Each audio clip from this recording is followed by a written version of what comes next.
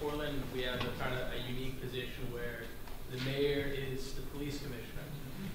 And I just wonder how you feel about that, what's your experience dealing with that, and if you see maybe a better way that could work. You know, other cities do things differently. My view is we are not limited by our form of government, we are limited by leadership. Because just because I am assigned a certain number of bureaus, doesn't mean that's the only thing that people I represent care about. So if I only talk about fire and rescue, and I only talk about 911, and I only talk about emergency communication, that means that I'm not paying attention to what's happening in people's day-to-day life, right? I think that we have allowed our elected leaders to use our form of government as a reason for inaction, right? We have over $5 billion of deferred maintenance because no one wants to talk bad about somebody else's bureau because they want them to support whatever it is they're doing in their bureau. I don't have that filter. My filter is want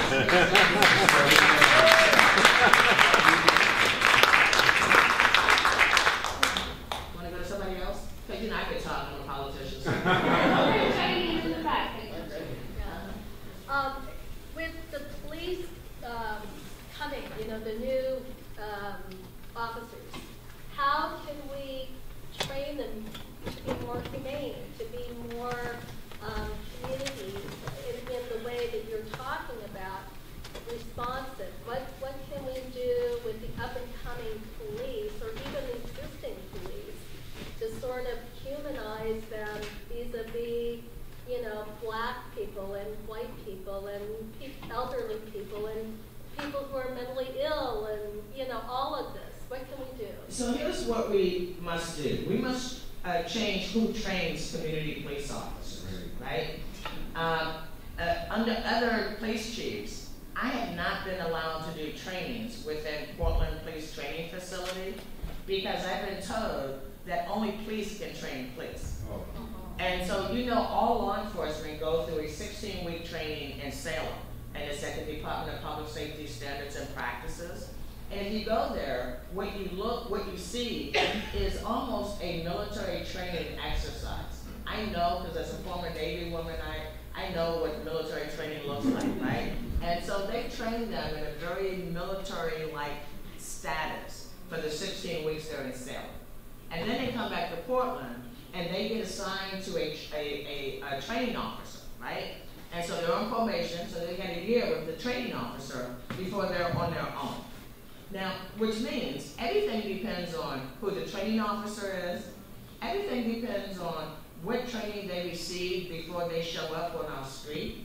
And if we, the community, aren't equals in the training that community police officers get, it sets up a power imbalance. Now, I can train Portland police officers side by side with other law enforcement. I can train law enforcement in Salem at DPSST, side by side as a paid trainer with law enforcement officers. Now, why can't we do that in Portland? Right? That's the only way we're going to get police officers that really reflect the community values. But here's another thing. We should not be putting new people into a broken system. We have to change the system before we plant any new values.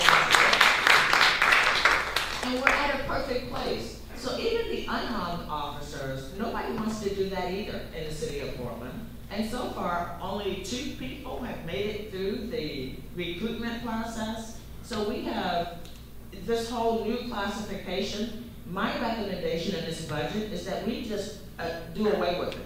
We don't need that, right? So we take that money back, we put that money back in general fund.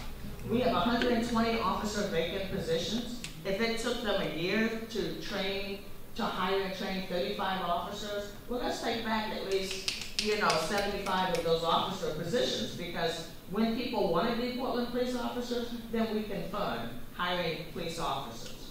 But here's the deal. Today, I asked the chief, I said, we have 2 supervisors for every 1 officer on the street. That makes absolutely no sense to me.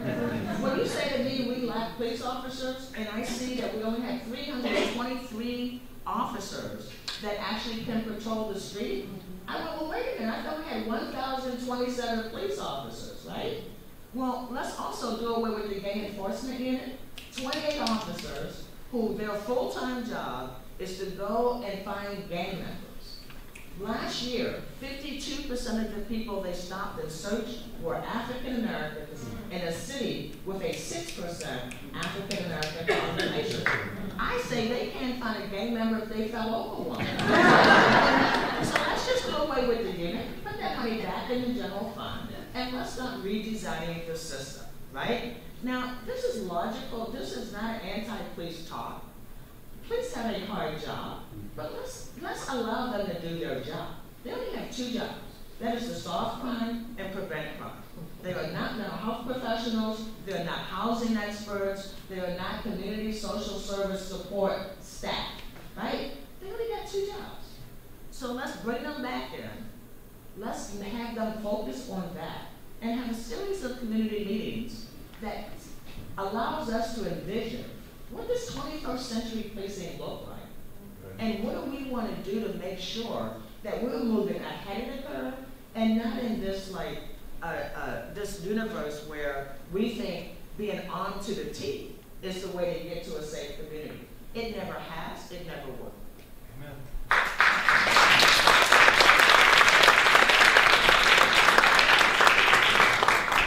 Wondering what would be your ideal structure when it comes to accusations of police misconduct for the role of prosecutors and grand juries? Well, here's the thing.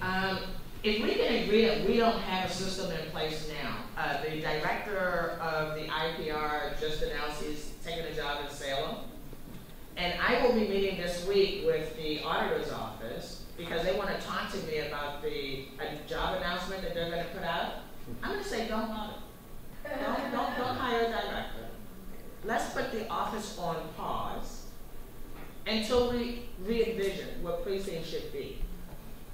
Once we know what we want, let's start building a system that makes sense. As far as accountability, here's where I think it comes. I think in 2020, when we put the Charter Review, in 2021, when we put the Charter Review Commission in place, the Charter Review Commission gets to look at every part of our governance in the city of Portland, and they get to circumvent the politicians who don't want things to change. It goes directly to the voters with a majority vote of the Charter Review Commission, and the Charter Review members are appointed by the City Council.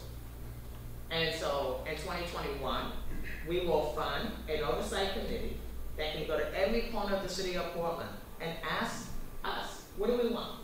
Do you want to change the form of government? What should it look like, right? That should not come from City Hall. That should come from you. We want police accountability. What does that look like?